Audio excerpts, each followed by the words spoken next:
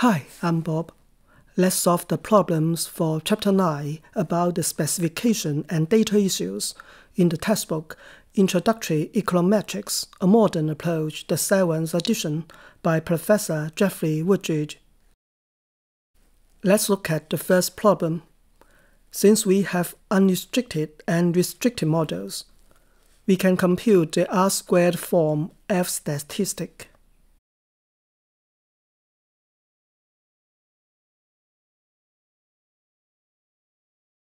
It is 2.97 and its p-value is 0.054. We fail to reject the null hypothesis that the two squared terms are both zero at the 5% level. In other words, there is little evidence of functional form misspecification at this significance level. We can also test for the functional form misspecification by reset, the regression specification error test.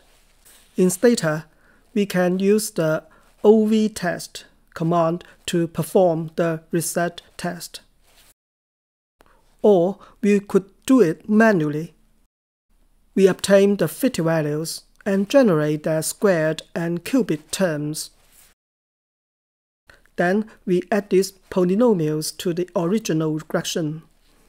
Finally, we do the f-test for the significance of the polynomials in the expanded model.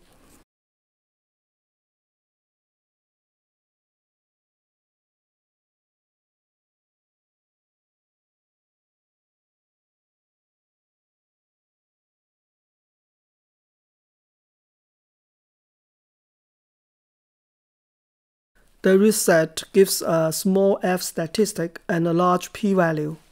We could not reject the null hypothesis that no polynomials are needed. There is no evidence of functional form misspecification by reset. The difference in the f statistics between the ovtest command and the manual procedure is due to the ovtest command adding one more term, the fit values, to the fourth power.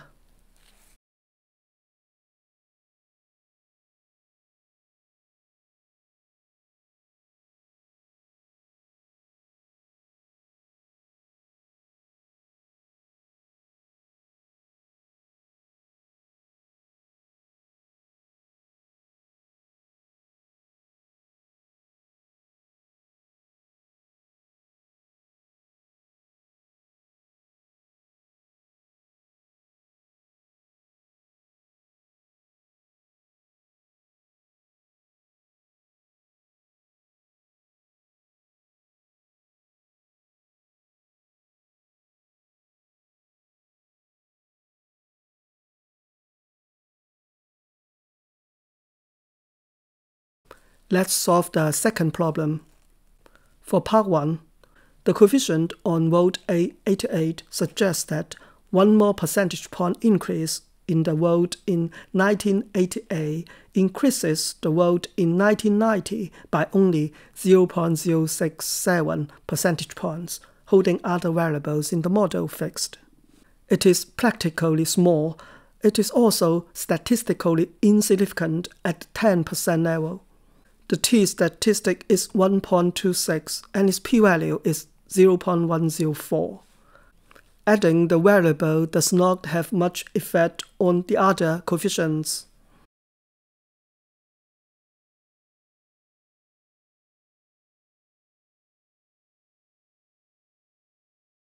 Let's find answers to problem 3. For part 1, the percentage of students eligible for the school lunch program is a sensible proxy for poverty because they are highly correlated. For part 2, Model 1 suffers from omitted variable bias, leading to an upward bias in the OLS estimate for the coefficient on log expenditure. To see that, we can write down the omitted variable bias formula. Beta 1 tilde is the coefficient on log expenditure in Model 1. Beta 1 hat is the coefficient on log expenditure in Model 2. Beta 2 hat is the coefficient on lunch program in Model 2. And delta 1 hat is the coefficient on log expenditure in the auxiliary regression of lunch program on log expenditure and log enrollment. Because beta 2 hat and delta 1 hat are negative, the bias is positive. Therefore, the coefficient on log expenditure in Model 1 is higher than that in Model 2. We can verify this relationship in Stata. We first estimate the model without the lunch program variable, Model 1, and obtain the beta 1 tilde. Second, we estimate the model with the lunch program variable, Model 2, and obtain the beta 1 hat and beta 2 hat. Third, we run the auxiliary regression of the lunch program on the other two explanatory variables and obtain the delta 1 hat. Finally, we verify that the omitted variable bias formula holds.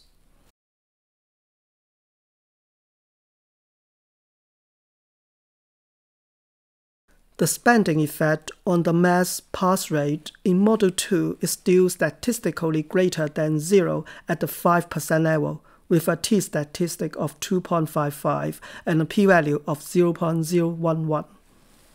For Part 3, the passing rates are 0.13 percentage points lower if the school enrollment increases by 10%, other things equal. The effect is statistically significant at the 5% level against a two-sided alternative, with a t-statistic of minus 2.16 and a p-value of 0.031. For Part 4, if the students eligible for the school lunch program increase by 10%, the mass pass rate decreases by 3.24 percentage points, holding expenditures and enrollment fixed. The effect is statistically significant at the 1% level.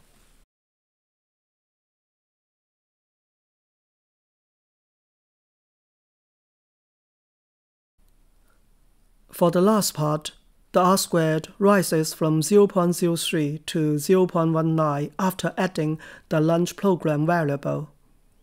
The substantial increase in R-squared is due to the high explanatory power of the lunch program variable.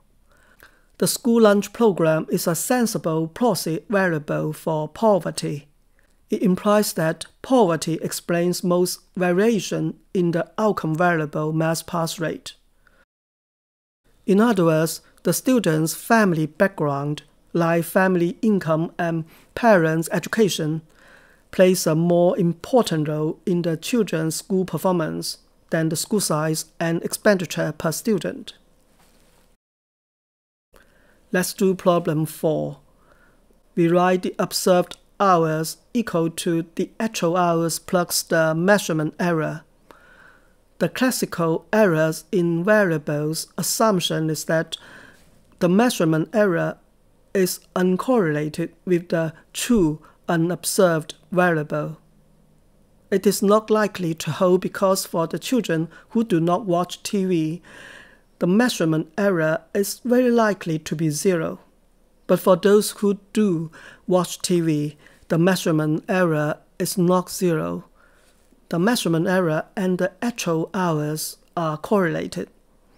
However, the classical errors in variable assumption is usually about the measurement error in the explanatory variables. For the measurement error in the outcome variable, as in this problem, we are concerned about whether the measurement error is correlated with all the explanatory variables in the model. If they are not correlated, then the OLS estimates are unbiased or consistent.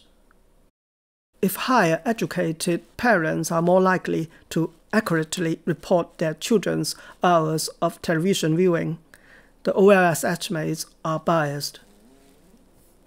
Thank you for solving the problems with me. See you soon. Thank you for watching this video and subscribing to my YouTube channel. See you next time.